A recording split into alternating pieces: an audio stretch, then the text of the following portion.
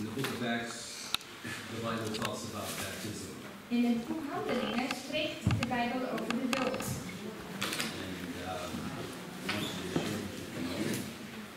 En dat wil ik een moment met u delen. Story of Philip and Ethiopian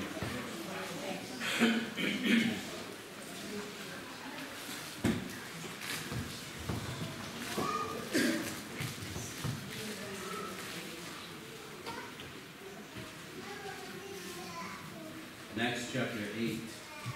In Handelingen 8. Talking about baptism. En het gaat over doop. Now there were two types of baptism in the New Testament. Er waren twee soorten doop in het Nieuwe Testament. There's a baptism that was for Jews. Een doop voor de Joden. Who had rejected Jesus Christ. Die Jezus Christus hadden verworpen. And therefore, when they had found out that Christ was the Messiah. En toen ze uitvonden dat Christus wel de Messias was. They were baptized.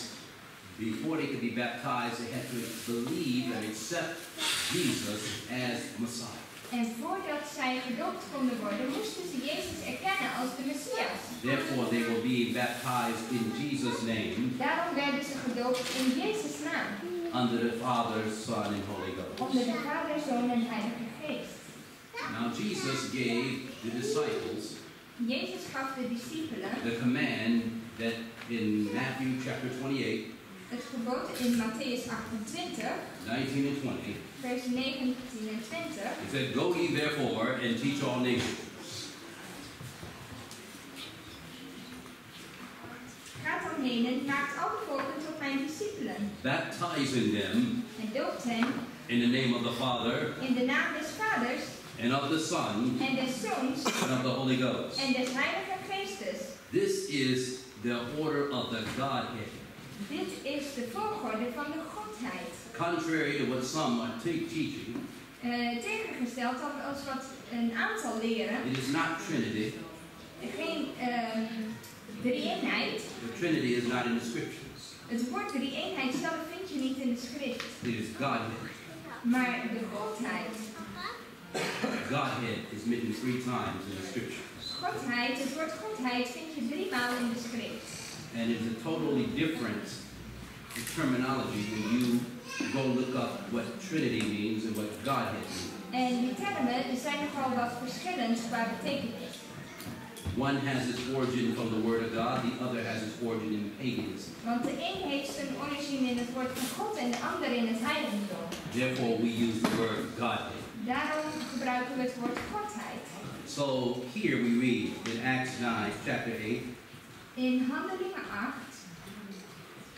Now, the Bible says in verse 29, Then the Spirit said to Philip, Go near and join thyself to this chariot. Dus vers 29, en de geest zeide tot Philippus, treed toe en voeg u bij deze wagen. Now, what was he doing? He was greeting the Ethiopian eunuch who was on a mission for the Queen of Candace. En hij leidde dus die wagenling naar het water, die dus op een zending was voor de koningin. And as a result of that, en als resultaat the eunuch was reading the book of Isaiah. En las hij de profeet Isaiah. He was reading Isaiah probably 53. Waarschijnlijk las hij Isaiah 53.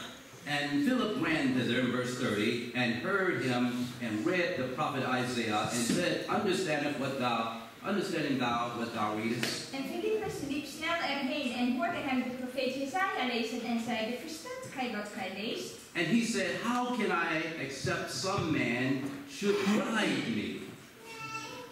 En hij zei, hoe zou ik dit kunnen als niet iemand mij de weg wijst? He desired Philip that he would come up and sit with him. En hij verzocht Philippus in te stappen en naast hem te komen zitten. The place of the scripture which he read was this. Het gedeelte van de schrift dat hij las was dit. He was led as a sheep to the slaughter. Gelijk een schaap werd hij ter slachting geleid. And like a lamb dumb before his shearers. En gelijk een lam stemmeloos is tegenover de scheerder. So he opened not his mouth. Zo doet hij zijn mond niet open. In his humiliation, his judgment was taken away. In de vernedering werd zijn oordeel weggenomen. And who shall declare his generation? For his life is taken from the earth. Wie zal zijn afkomst verhalen, want zijn leven wordt van de aarde weggenomen. And the Ethiopian eunuch, and the eunuch answered Philip, En de kamerling antwoordde en zeide tot Filippus. and said, I pray thee, of whom speaketh the prophet? This of himself or some other man? Ik vraag u, van wie zegt de profeet dit? Van zichzelf of van iemand anders? Now I want you to notice that before this man is being baptized, Voordat deze man gedoopt wordt, he's taking a Bible study. krijgt hij bijbelstudie. And God sent his disciple Philip En God zond zijn dienstknecht to Filippus give him the study, om hem die studie te geven. indicating that people should be taught Om te laten zien dat mensen les moeten krijgen before they are baptized. voordat zij gedoopt worden. Then Philip opened his mouth and began at the same scripture and preached Jesus. En Filippus opende zijn mond en uitgaande van dat schriftwoord predikte hij hem Jezus. And as they went on their way, they came to a certain water, and the eunuch said, See, here is water. What doeth hinder me to be baptized? En terwijl zij onderweg waren, kwamen zij bij een water en de kamerling zeide, zie, daar is water. Wat is er tegen dat ik gedoopt word? And Philip said, If thou believest with all thine heart, En hij zeide, indien gij van ganse harte gelooft, is het geoorloofd. and I said to the candidates, En ik zeg tegen de kandidaten, If thou believest with all thy heart, als je met je hele hart gelooft. listen carefully. That it says, it goes on, it says here, and it says here, and he answered and said, I believe that Jesus Christ is the Son of God. En hij antwoordde en zeide, ik geloof dat Jezus Christus de Zoon van God is. That was the present truth for that time. Dat was de tegenwoordige waarheid voor die tijd. Because Christ had come as Messiah. Omdat Christus gekomen was als Messias. And for the most part, the people had, his nation, the Jewish nation, had rejected. En het grootste deel van de Joodse natie had hem verworpen. But as many as will believe on him, Maar zoveel als in hem geloven, to them he gave power to become the sons of God. voor hen geeft hij de kracht om kinderen van God te worden. Today he's giving you power. En vandaag geeft hij jullie Not just a baptism, niet alleen voor de dood, but power.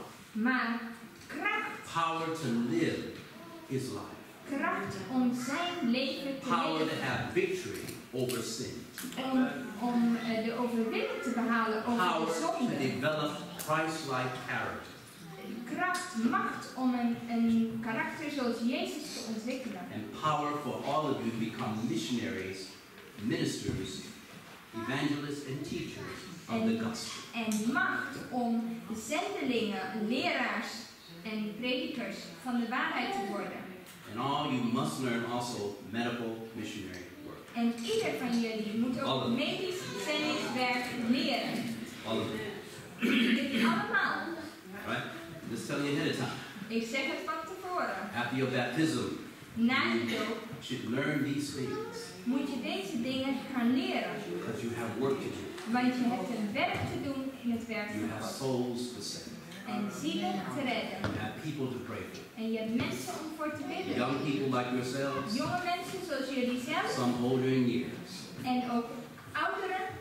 The only Jesus they're going to ever see De enige Jezus die zij gaan zien is Christ in you. is Christus in jullie. That will tell more than any song. En dat gaat meer vertellen dan welke preek And if ook. they see the love of God draw in you with that, Als zij de liefde van God in jullie zien, many will come to Jesus desiring the same love and peace. dan komen velen tot Jezus omdat ze dezelfde liefde en vrede van God willen hebben. For we live in a broken world. Want we leven in een gebroken wereld. Lives are broken. Marriages are broken. Ja, levens zijn gebroken. Huwelijken zijn gebroken. And the only person that can heal En de enige die dat kan genezen is Jesus. is Jezus. And you have to be a light. En jullie moeten een licht zijn voor Jezus. I'm going to ask you you a few questions. We went over more than this. More than 13 vows, but we've been over all this. This is just a generality. Dit is een uittreksel van alle punten waar we doorheen zijn gegaan. Die studie. Do you believe Geloof je in God the Father, in God de Vader, and His Son, Jesus Christ, in zijn Zoon Jezus Christus and the Holy Spirit? en de Heilige Geest? Do you? Okay. All right, you can stand. You have to stand. Jullie mogen staan. Do you accept the death of Jesus Christ on Calvary as the atoning sacrifice for sin? Accepteer je de dood van Jezus Christus op Golgotha als het verzoenende offer voor de zonde van de mensheid? For the sins of men, and believe that through faith in His shed blood, men are saved from sin and its penalty. En geloof je dat door het geloof in zijn vergoten bloed mensen gered worden van de zonde en zijn straf? Okay. Do you renounce, now listen carefully, if you have any reservation, you speak now. Als je enige reservatie hebt of je bent er niet mee eens, dan mag je nu ook nee You can zeggen. take off your baptismal robe and wait En dan mag je ook wachten until you are ready to walk with Jesus. tot je klaar bent om dat werkelijk Do te you doen. understand? Begrijp je dat? I am not just wanting to put you in the water. Want je gaat niet zomaar het water in. I want to make sure that I'm putting in people who want Jesus in their lives. Ik wil zeker stellen dat je echt mensen toont die Jezus in hun leven willen Now, hebben. I don't want a lot of people. God doesn't want a lot of people Want all the God time. die vraagt niet veel mensen, God wants converted. maar bekeerde mensen. Do you renounce the world Verzaak je de wereld and its sinful way en zijn zondige wegen and accept Jesus Christ en accepteer je as Jezus your personal Christus Savior? als je persoonlijke verlosser? And that God, for Christ's sake, has forgiven your sins and given you a new heart. En dat God om Christus wil je zonde vergeven heeft en je een nieuw hart heeft gegeven. Right? Does anybody want to take off their robe? Wel, Right. oké. Now, once you put on the robe, this is an outward garment. Dit is een uiterlijk kleed, The robe that you're wearing spiritually, maar het kleed wat je werkelijk geestelijk draagt, it starts this day, starts when you believe, die vandaag begint als je gelooft, it's Christ's righteousness. is Christus gerechtigheid. And you don't let nobody En niemand take that robe off you. mag dat stelen van je. Okay? You accept by faith the righteousness of Christ. Accepteer je door het geloof de gerechtigheid van Christus Recognizing Him as your intercessor. en erken je hem als jouw middelaar Do you? in de hemel. Ja? Do you believe that the Pope is your intercessor? Geloof je dat de paus je middelaar is? All right. I want to make sure you understand. Right. Christ is your intercessor in the heavenly sanctuary. Christus is je middelaar in het hemels heiligdom. And claim His promises to strengthen you by the indwelling of His Spirit so that you can receive power to do His will. En leg je beslag op zijn belofte om je te sterken door zijn geest. Dat je kracht krijgt om zijn wil te doen. All right? Do you believe that the Bible is God's inspired word? Geloof je dat de Bijbel Gods geïnspireerd woord is? Not some of the Bible. Niet een deel van de Bijbel. Not your favorite passage in the Bible. En niet je favoriete Bijbelgedeelte. But the whole Bible.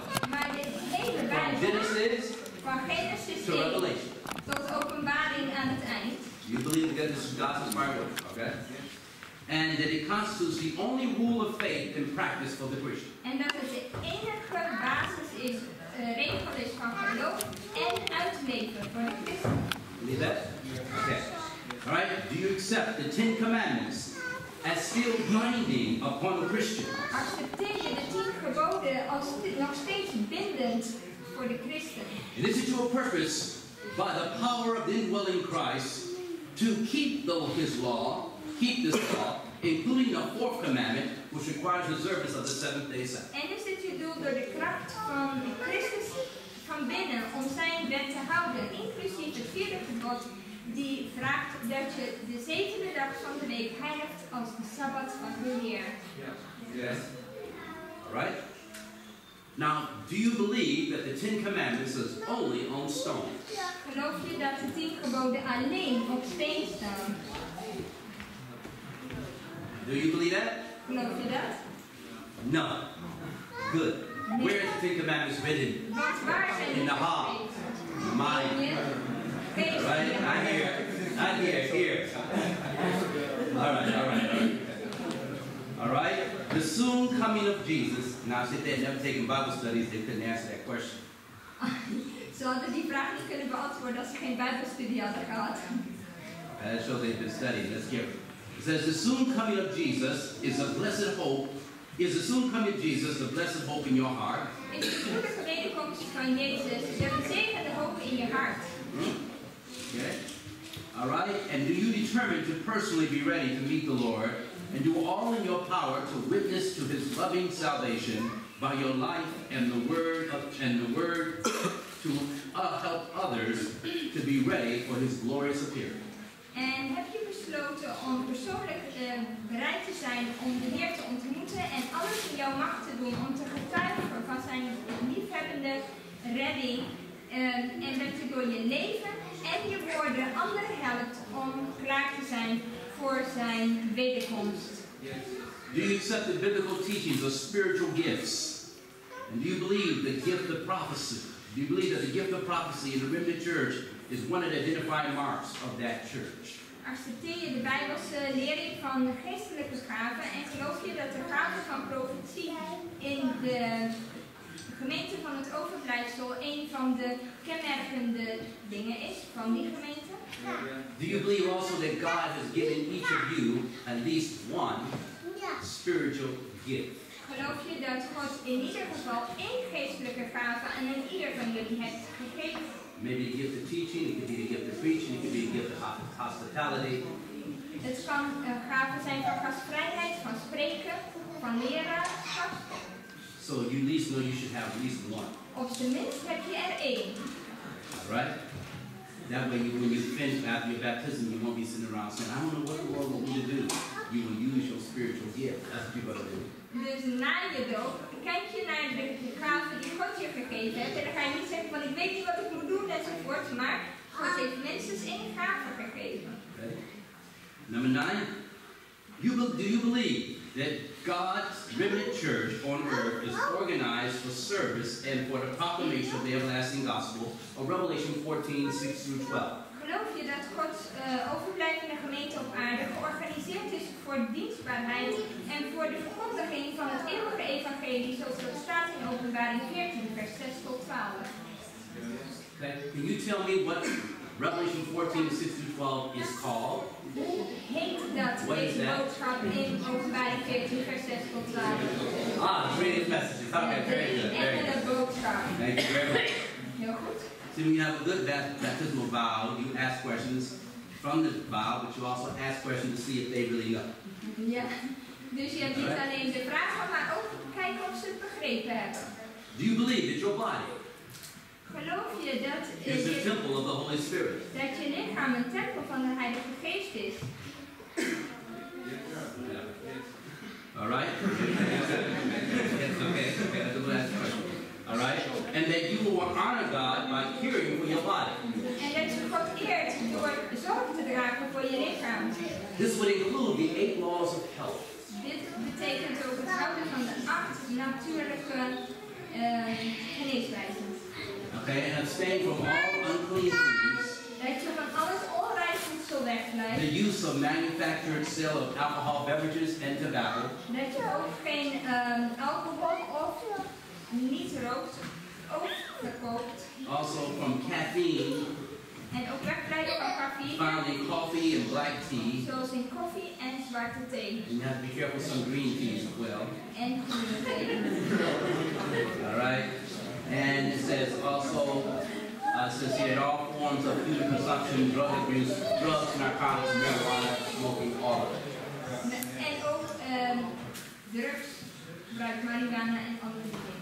I said marijuana because it's under narcotics. okay, and drugs. Right? Dat valt onder narcotics. Ja. And you also promise to abstain from worldly amusements. En dan belooft je ook weg te blijven van werelds amusement. Dancing. Zoals dansen, Partying, clubs. partyen in clubs. Okay. You know and understand that these biblical principles. Je kent en begrijpt de Bijbelse principes. And is it your purpose by the grace of God to order your life in harmony with these En principles? is het je doel door de genade van God om je leven in harmonie te brengen met deze principes? Okay. Do you accept in the New Testament the teachings of baptism by worship? Accepteer je de nieuwtestamentische leer van de onderdompeling?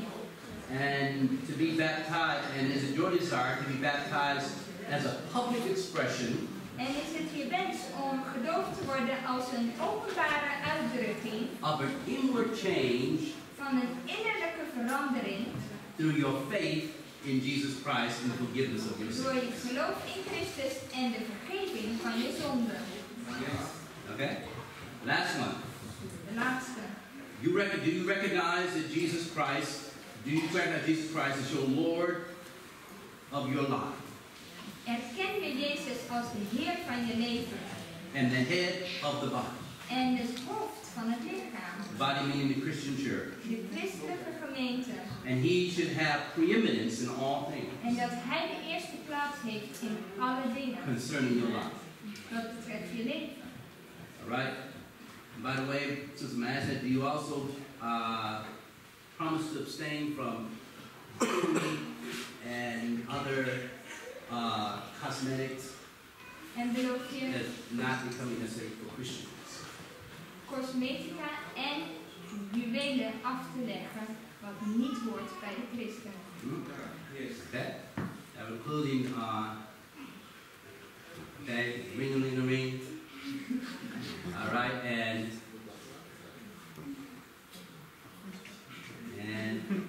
okay, y'all know what I'm talking about, right? Alright. Verbalen zijn universeel. I'm just telling you straight up. Ik zeg het heel direct, Because listen, want when you're not in Christ, I understand a person having opposition to some of the things we're saying. ja, want een aantal, als je niet dat begrip hebt, dan kun je dus afdwalen. But the Bible says the carnal mind is not subject to the law of God, neither indeed can be. Want de vleeselijke gedachten zijn niet onderworpen aan Gods wet en kunnen dat ook niet. But that which is spiritual must be discerned by spiritual things. Maar geestelijke dingen moeten geestelijk onderscheiden worden. The rings that God wants you to wear De ringen die God wil dat je draagt, is the ring of love and faith in His Word.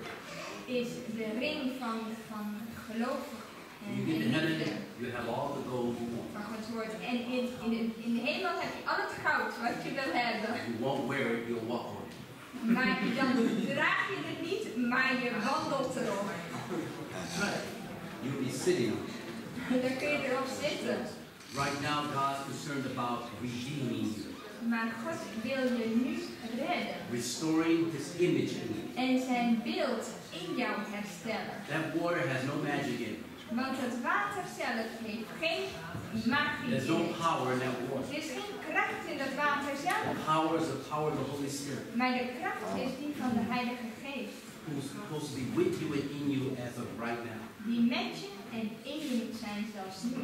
The miracle that God performed Het wonder dat God heeft gedaan, is that you made a decision to follow Jesus. is dat jij een beslissing hebt genomen om Jezus te And He's given you a volgen. new heart. En dat Hij je een nieuw hart geeft. That's the greatest miracle God performed. Dat is het grootste wonder wat God heeft Some people gedaan. want to see some great feat. Sommige mensen, They want to see a great feat done. Some great miracle. ja, die willen een groot wonder zien. The greatest miracle that can happen to a human being Maar het grootste wonder wat een mens kan gebeuren, is to have a new heart.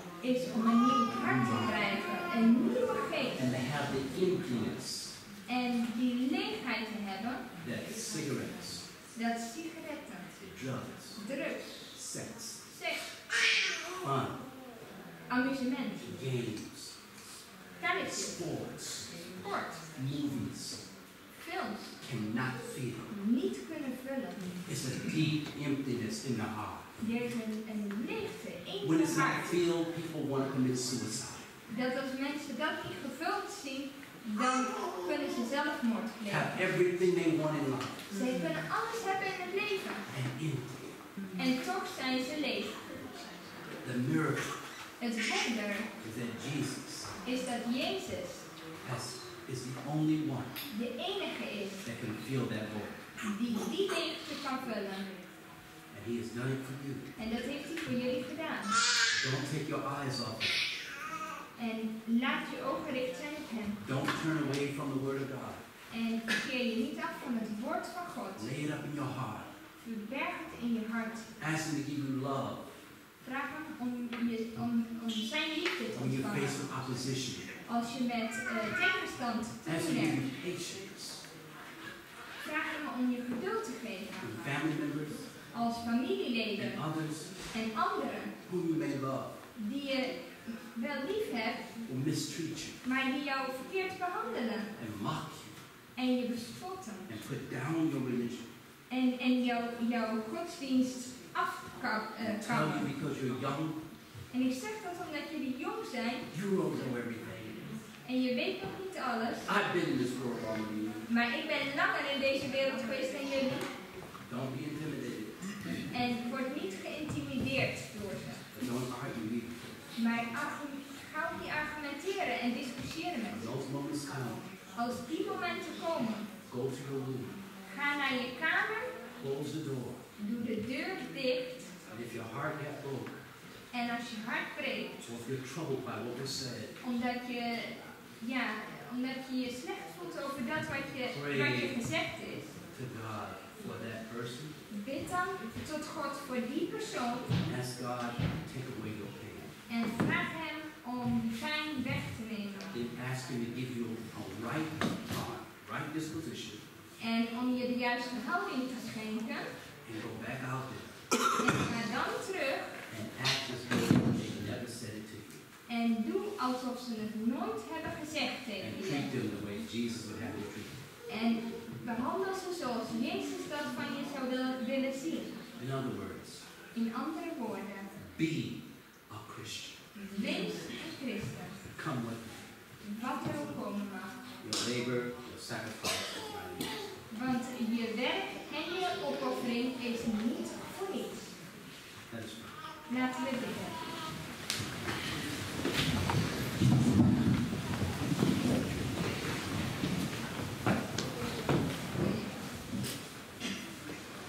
Now, Heavenly Father, Hemelse Vader,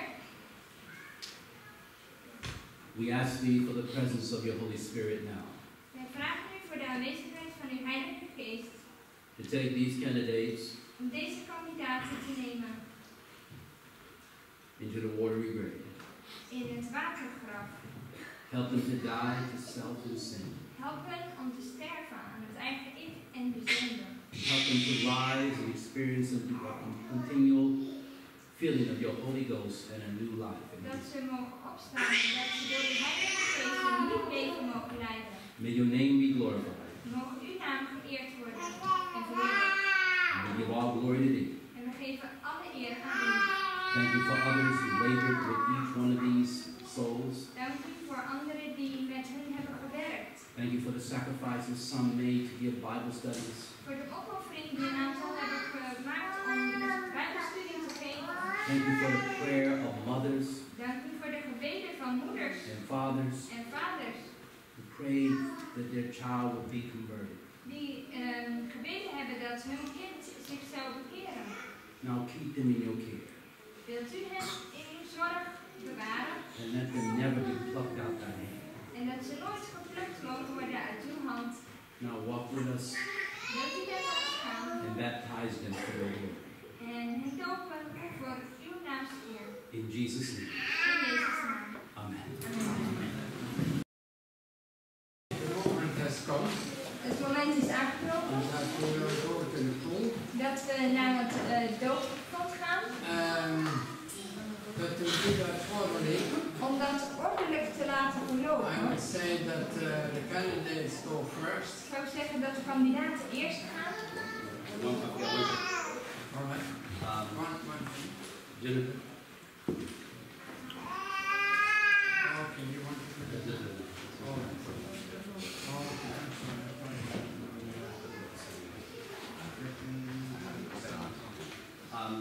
This time, we're going to have just a prayer. We're going to have a baby dedication right quick and prayer. Plus, There is because this young lady has prayed and asked for rededication at the same time. And so when we finish here, we go right into the pool. And I want to make sure this is done because I want to do it. She wanted to do it in front of witnesses. And she needs your prayers. Yes. We zullen kort het kind opdragen en Jennifer heeft gevraagd voor een wijding opnieuw aan de Heer. En het opdragen, dat zullen we nu doen omdat ze graag wil dat het voor getuigen gebeurt. So,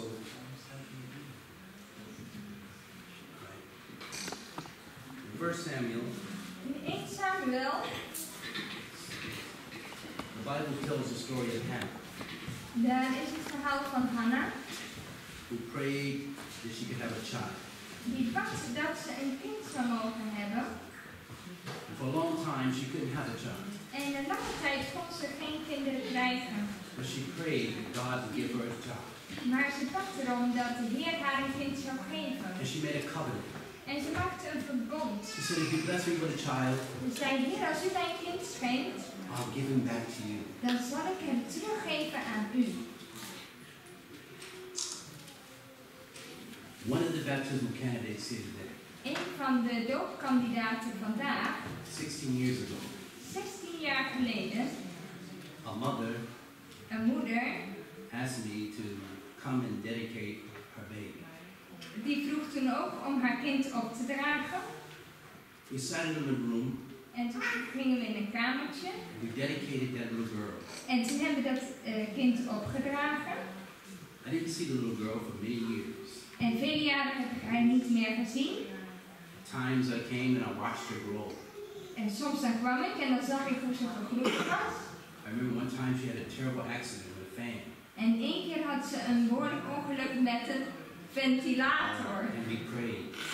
En we baden daarvoor. And she got better. En toen werd ze beter. And even though she didn't speak much English, En ze sprak nog niet veel Engels. that little girl had been dedicated to God. Maar ze was wel gewijd aan God. It's very rare Het is heel vreemd to see the little girl that you dedicate om te zien dat een kind die je opdraagt, give her life to Jesus. dat ze haar leven aan God geeft. When she was like this, Toen ze zo was, now she's like that. en nu is ze zo. This time, we're going to have a prayer for Genesis Omega. Nu gaan we een gebed hebben voor Genesis Almeida. Omega. Almeida.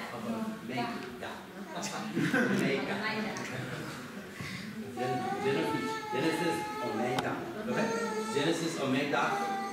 I'll let her hold it. You want to hold on to this? Okay. This one.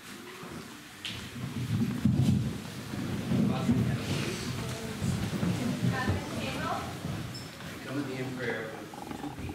Wij komen tot u in het gebed voor 2 mensen. Genesis Omega Genesis Almeida and her mother, en haar moeder Jennifer.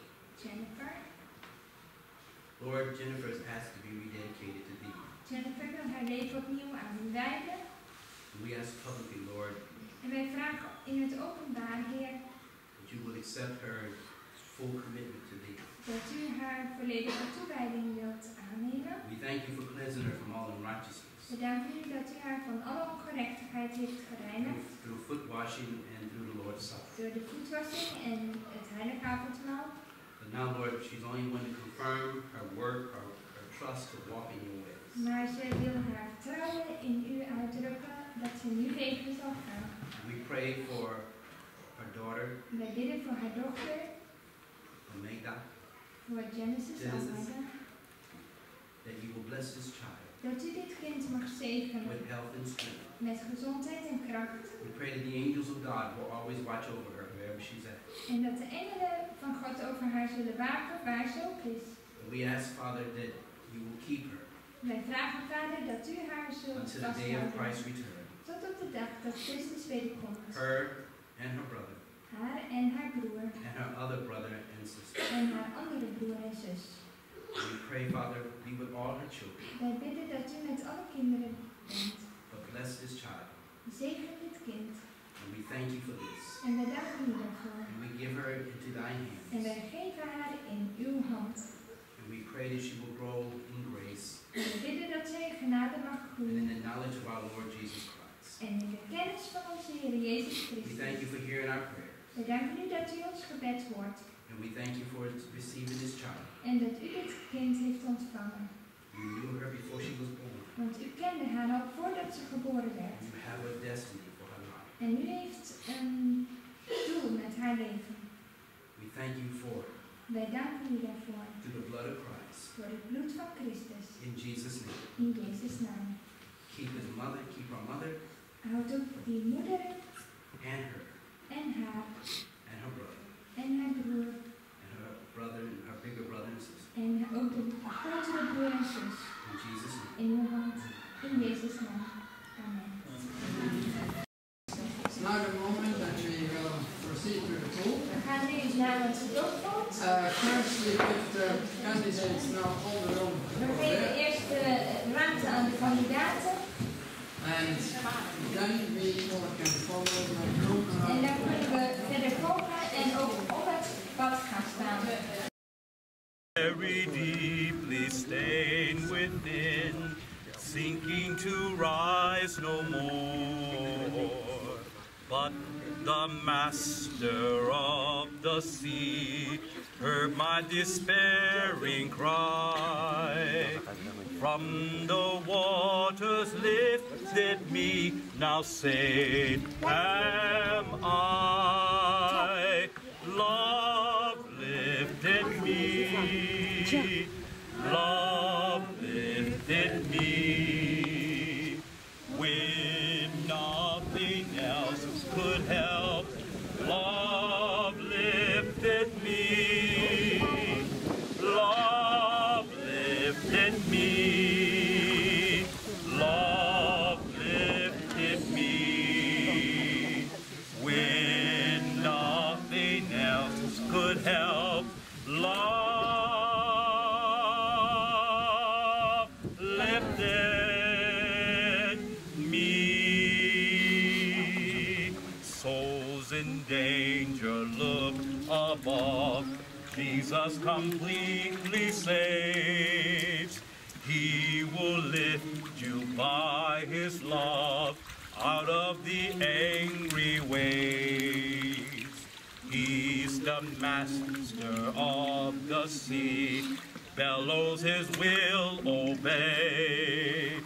He's your Savior, wants to be saved today. Love lifted me, love lifted me, when nothing else could help. Love lifted me, love lifted me, love lifted me, when nothing else could help. Love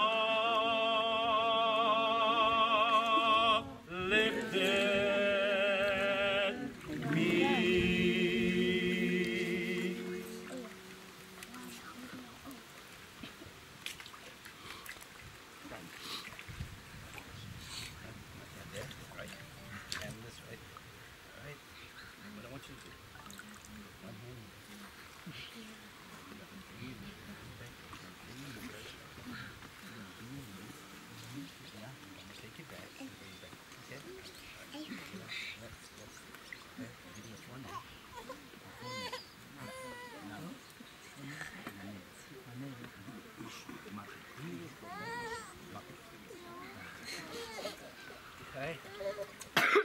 Maktub, because you decided to give your life to Jesus Christ, and that he has given you a new heart, and that you can be born again, because of this, Maktub, the Lord Jesus loves you, and he has a wonderful life in store for you here and for a world to come.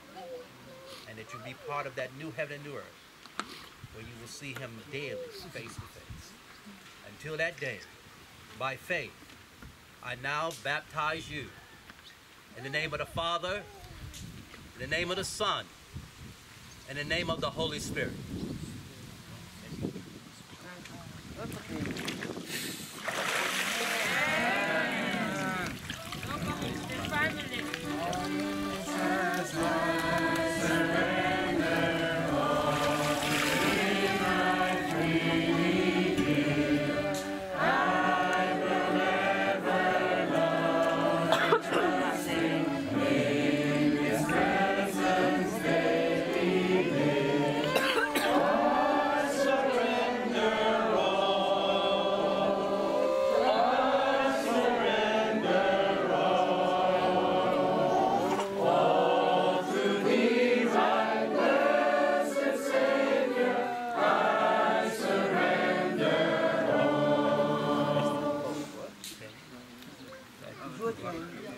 I was going to do boy girl, but okay.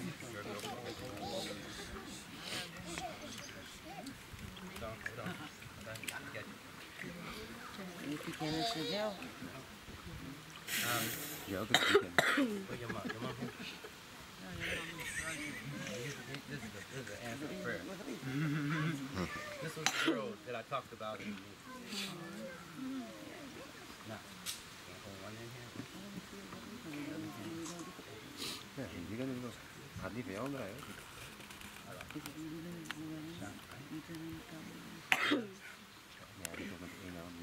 Yana, because you have given your life to Jesus, and you have sought to walk in the newness of life, he has given you a new heart.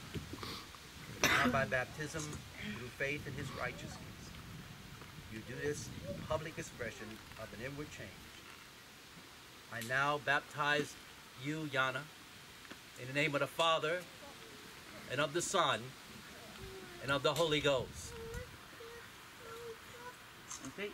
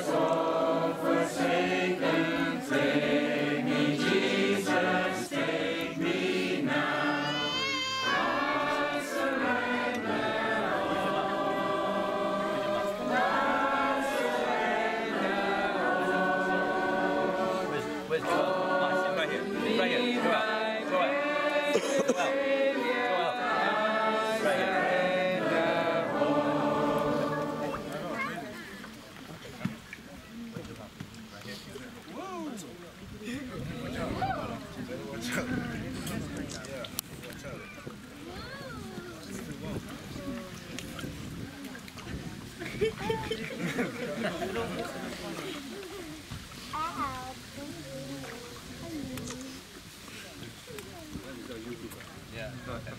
Just want to go. Okay, all right.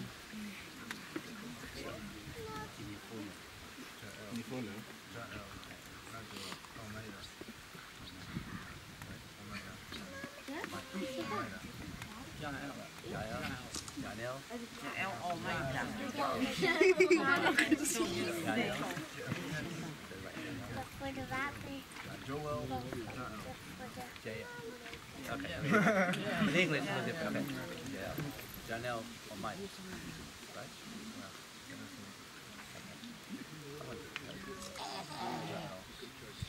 Ja. Oh, Ja. Oh, Ja. Good job.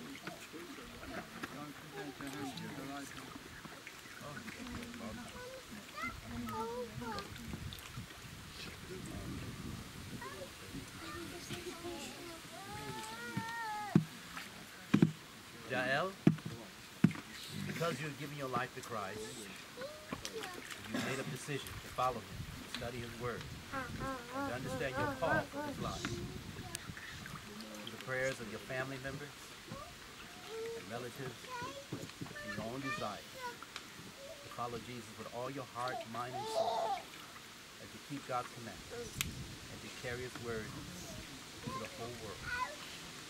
I now baptize you in the name of the Father, and of the Son, and of the Holy Ghost.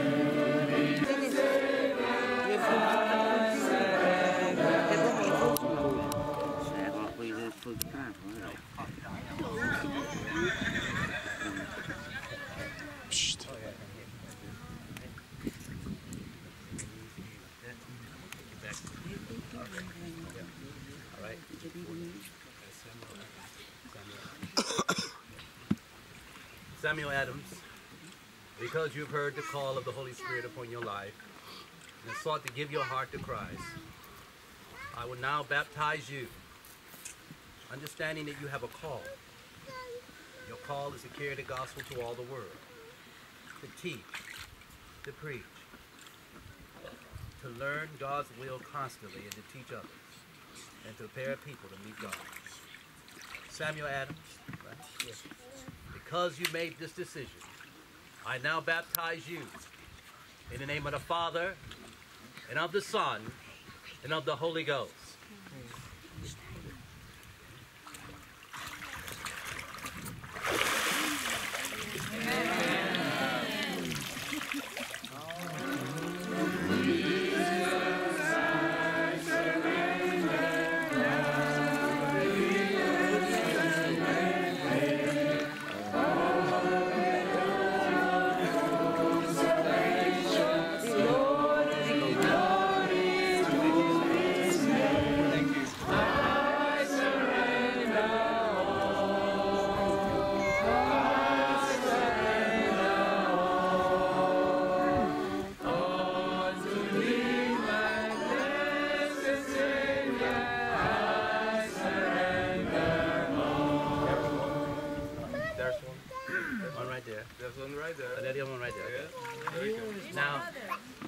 That you and I prayed a long time for this one.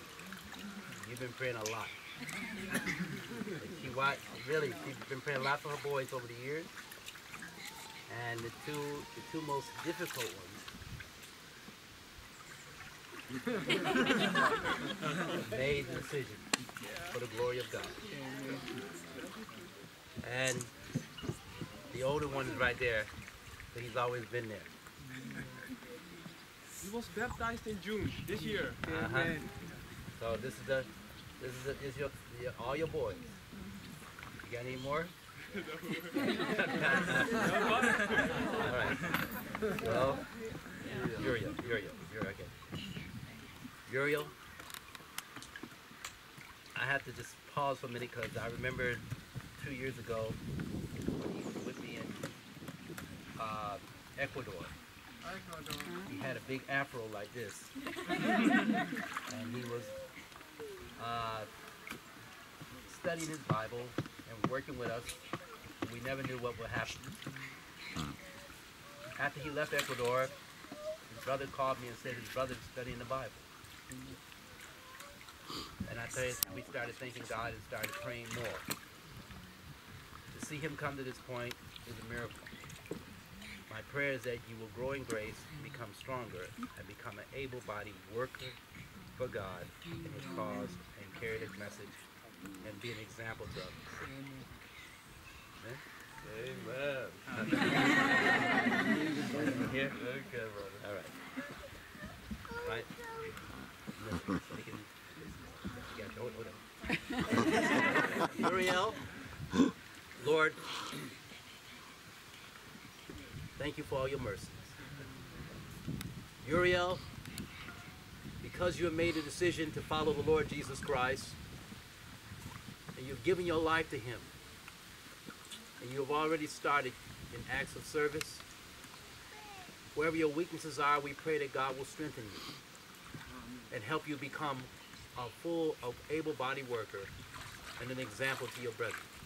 And that you will carry the gospel to all the world, to every nation, kindred, tongue, and people, with the three angels' message. Amen. We ask now, I now baptize you in the name of the Father, and of the Son, and of the Holy Spirit.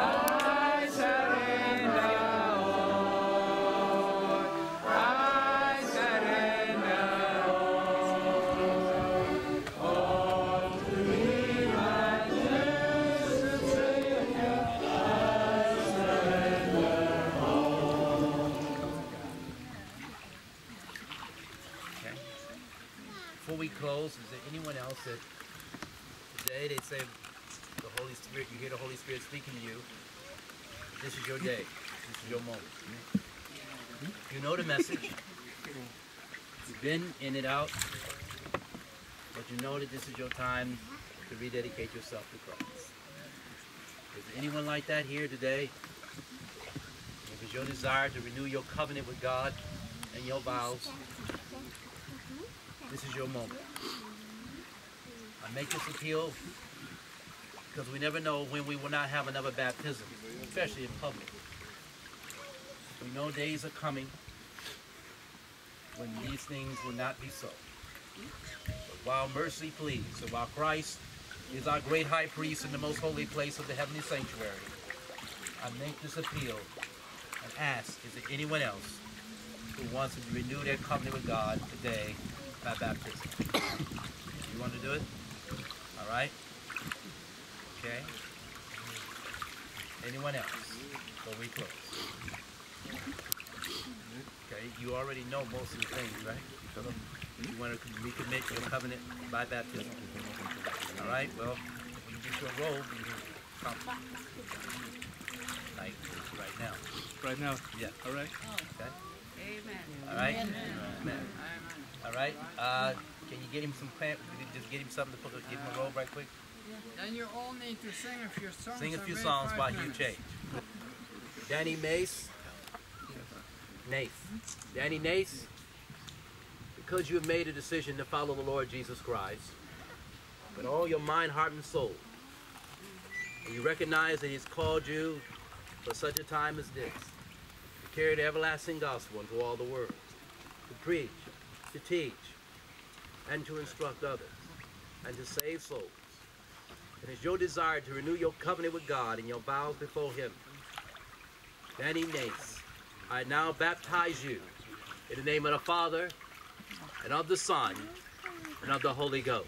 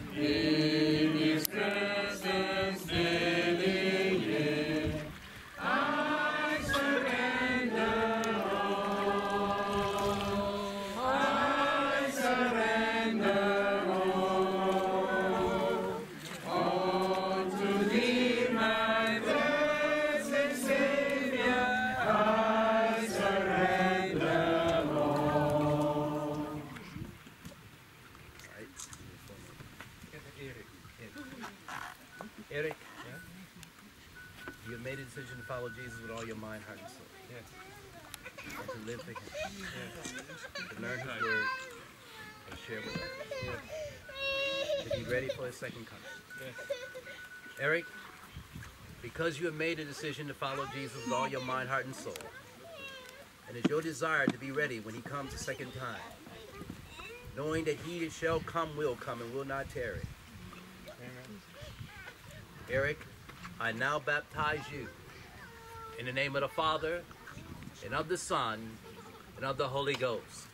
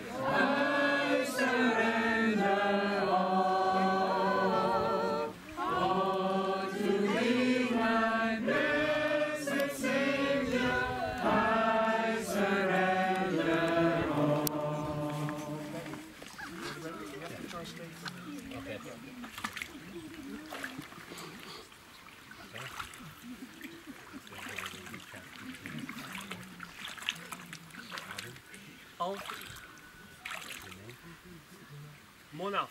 Muna. Is je familie hier? Zwager en zus. Prijs de Heer.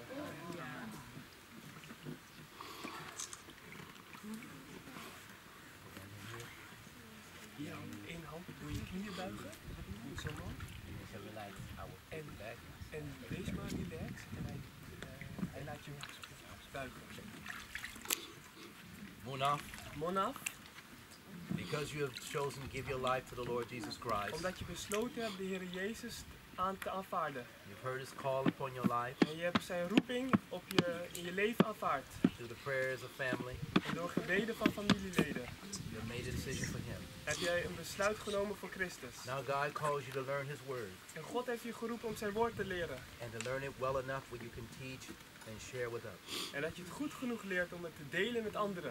And take this gospel to all the world. En het evangelie naar alle uithoeken van de wereld te And brengen. teach others what you have learned. En anderen te leren wat jij hebt And geleerd. prepare people for the coming of our Lord Jesus En een Christ. volk voor te bereiden op de spoedige komst van For Christus. He that shall come will come, Want hij die komen zal will komen. not tarry. En hij zal niet sluimeren.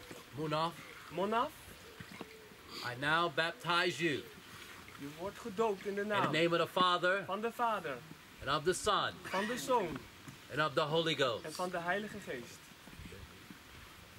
Vasthouden en buigen je knieën. Je knieën gebogen. Ja.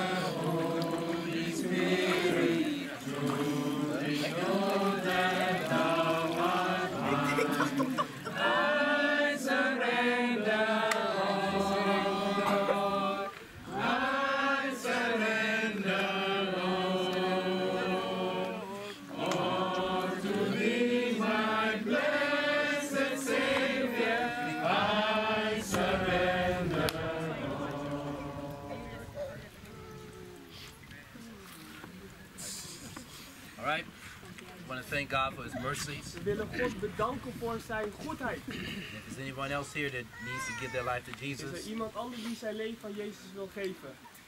I pray that today you would do it. En ik bid dat u dat vandaag zult doen. If you're not going to be baptized today, that's okay. En als u vandaag niet gedoopt wordt, is het But at oké. least you should today.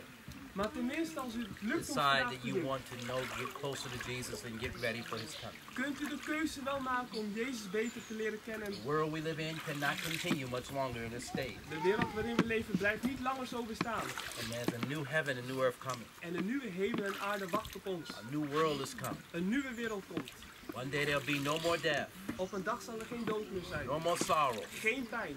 no more crime. Geen leed en verdriet. This terrible experiment of sin En deze pijnlijke ervaring van de zonde will one day end.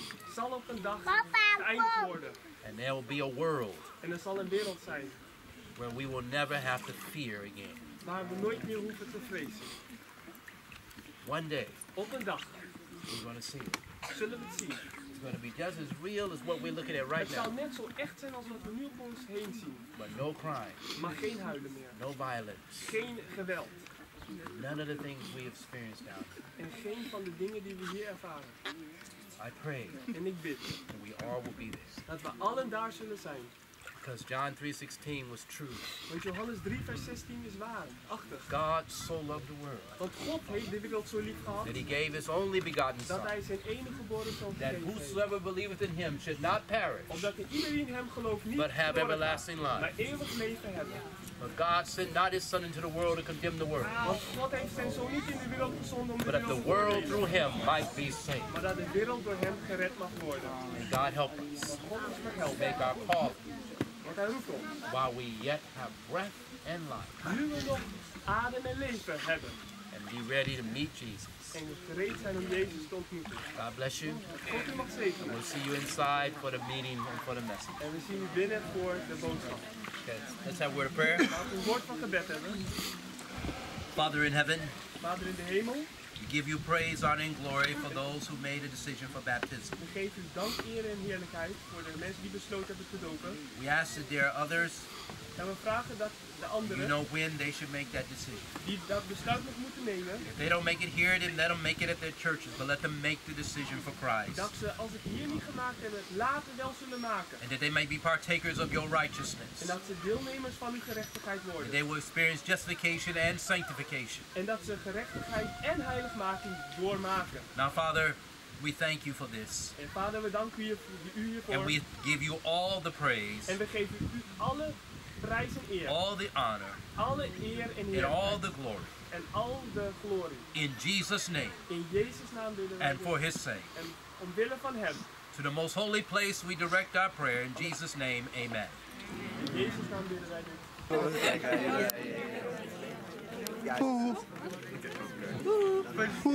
Thanks, man. Keep smiling.